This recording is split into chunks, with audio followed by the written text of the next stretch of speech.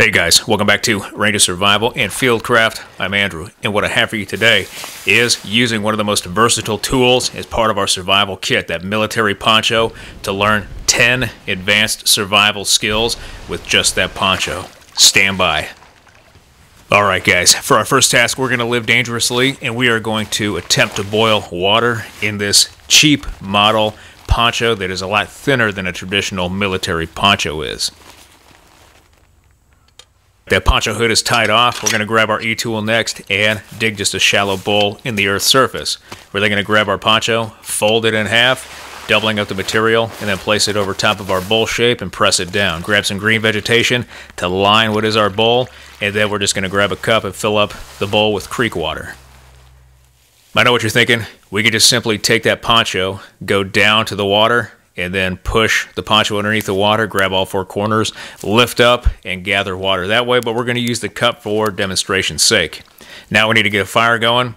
As our fire is built and gets hot, we're going to grab some rocks, and we're just going to toss our rocks right into that fire to cook those rocks and get them hot. Once those rocks are hot, we're going to grab a piece of bark, and we've lined the top of the bark with some dirt.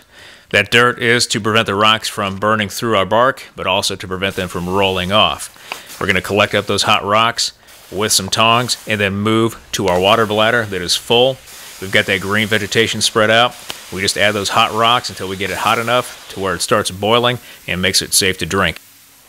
So the rock boil was our first task, and we technically did our second task already, which is create a simple water bladder with our poncho in the earth's surface, because now we can drink whenever we need to. Now we could leave this water bladder as it sits, just in that simple bowl shape that we dug out with our E-tool, into the earth.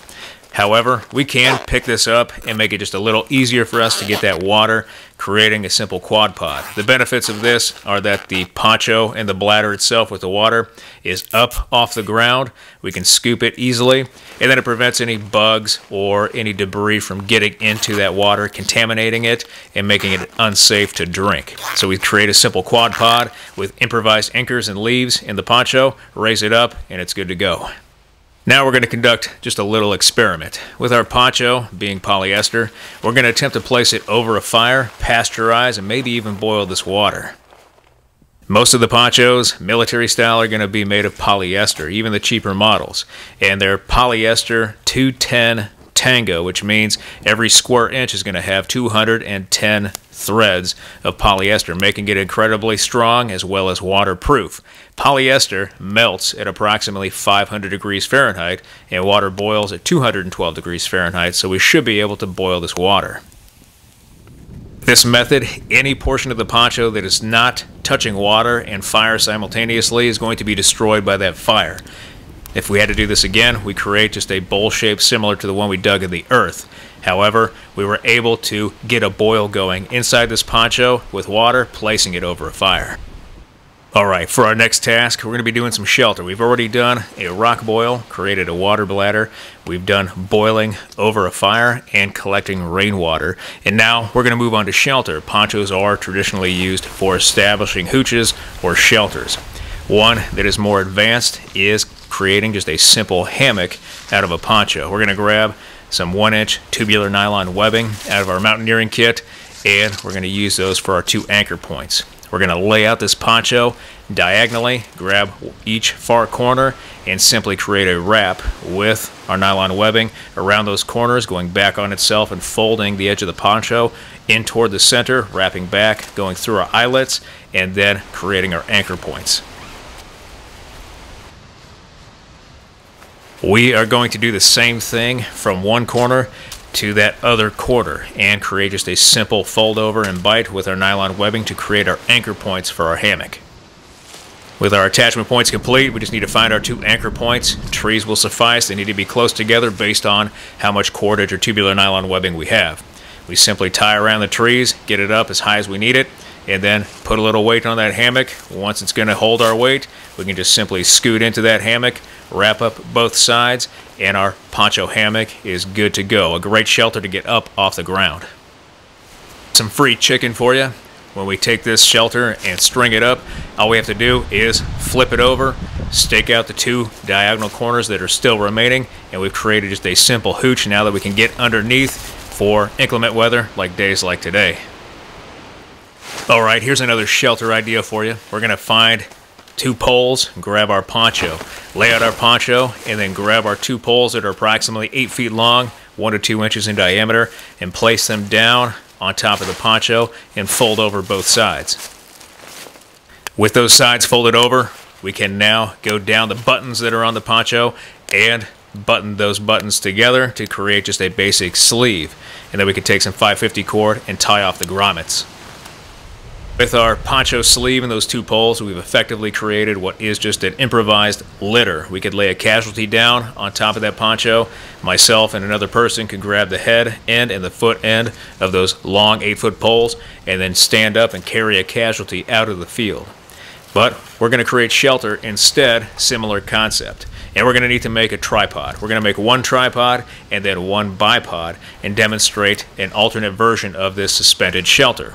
For our tripod, we're just going to grab 3 sections of material we've already harvested, and using 550 cord from a hank inside our pocket, we're just going to wrap and frap around the tripod head and then make it tight, finishing off with a clove hitch to set in place. Tripod ready, we just set it in place at what will be one end of our shelter. That bipod, we're just going to lean against a tree. That tree is going to act as the 3rd leg for our bipod, creating what is a tripod. With the tripod set up now, we just grab the litter with the 2 poles and the poncho, place it up over top until it's set, swing into our shelter once we know it'll take our weight, and we've got our suspended shelter ready to go. Alright, we've done a few shelter ideas and then a few water purification or treatment methods. Now we're going to move on to food preservation with our poncho. We're going to harvest a couple of longer poles off the landscape to create a tripod that will be the structure for our smoker. We're going to create that simple tripod shape. We're going to use a lot of zip ties for this because they're easy to use. And then we're going to create the frame at the base of our smoker where our meat's going to go. Then we're going to harvest just some simple green vegetation to make our rack. Tripod complete, rack complete. We're going to take off our rack sticks, and now we're just going to grab a poncho, drape it over top of our tripod, and the hood is going to act as the vent. Anytime we're smoking food in a survival situation, we need a lot of punk wood or wood that's going to give off a lot of smoke. So we harvest that, process it, and keep it next to our fire. We're going to move our smoker and our rack with our poncho over top of our fire. It's burned down now because we're done with our rock boil, done with our poncho boil. And now we're ready to smoke some deer meat that we've had from a fresh doe kill out in the field. Cut it into strips, place it on our rack, and place it over the fire. We're going to add our punk wood to create that smoke and begin smoking our meat to preserve it. Now we can use the ash from the fire to help clean our hands and clean our tools, go down to the creek and wash up. We're going to leave our meat sitting in the smoker and add more punk wood as necessary. Smoking meat for 6 hours will help preserve it for 24 hours. The longer it sits, the longer it will be preserved. Sorry guys, I lied to you. We're going to do another shelter demo, and this one's kind of interesting because we're going to take our poncho and we're going to take some tent poles that are aluminum and flexible and create just a hasty stealth shelter. With this shelter, all we have to do is take our poles, extend them, and line them up diagonally across our poncho, hook them into the grommet at each end, and create what will be a simple parabola. With all the tent poles holding in place through the grommets, now all we have to do is slide those tent poles till they cross right in the middle of our poncho, and then flip the whole thing over. This is a very simple shelter to put up. That 550 cord at the grommets helps hold the poles in place. Very easy, simple stealth shelter that is lightweight, compact, that we can simply crawl under in an emergency and get out of the rain. For this next skill, I haven't done it in a while, and so we're going to take our time and try to put this together, because what we're going to create is ultimately a life-saving device if we have to cross a water obstacle. Now with our poncho, we're going to lay it out flat, and we're going to take that hood and we're going to pull it up through the poncho away from the exterior side or the outside of the poncho and tie it off from what is the inside of the poncho to make it 100% waterproof. And then we're going to need a lot of debris, and a lot of debris.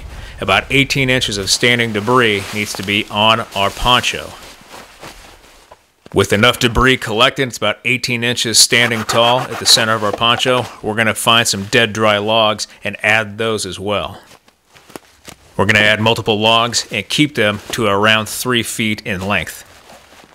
We have about 6 pieces of wood or logs that are going to be on top of our debris pile, roughly 3 feet in length.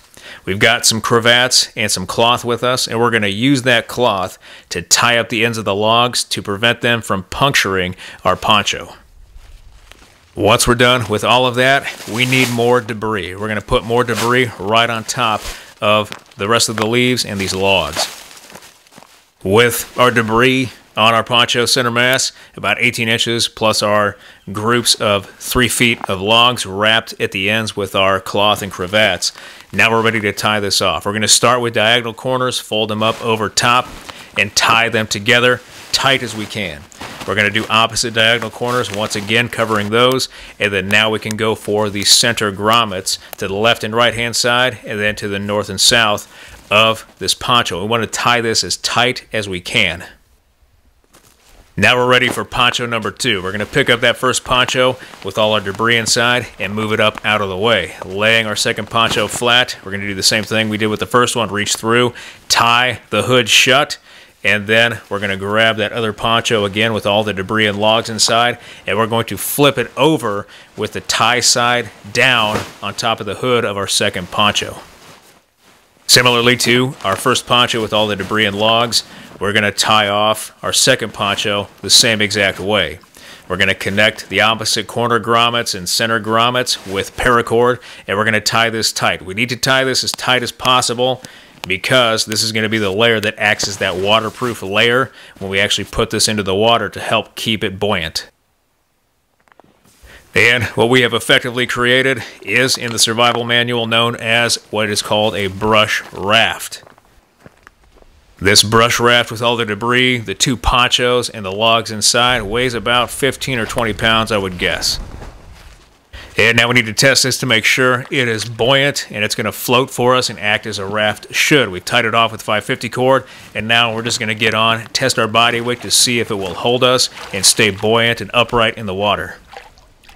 Now, this type of raft is best in situations where we have moving water, typically some sort of river or large creek that is going to be able to carry us along downstream. This is perfect for one of those situations. Unfortunately, we just have still water here in this pond, but we can still exercise and get some training value out of this situation with our brush raft we've created out of our 2 ponchos and then debris from the forest floor. We're just going to lay on top of that brush raft, and we can simply use a frog kick as well as pulling with our hands to maneuver through the water and actually cross a water obstacle. Still good to go.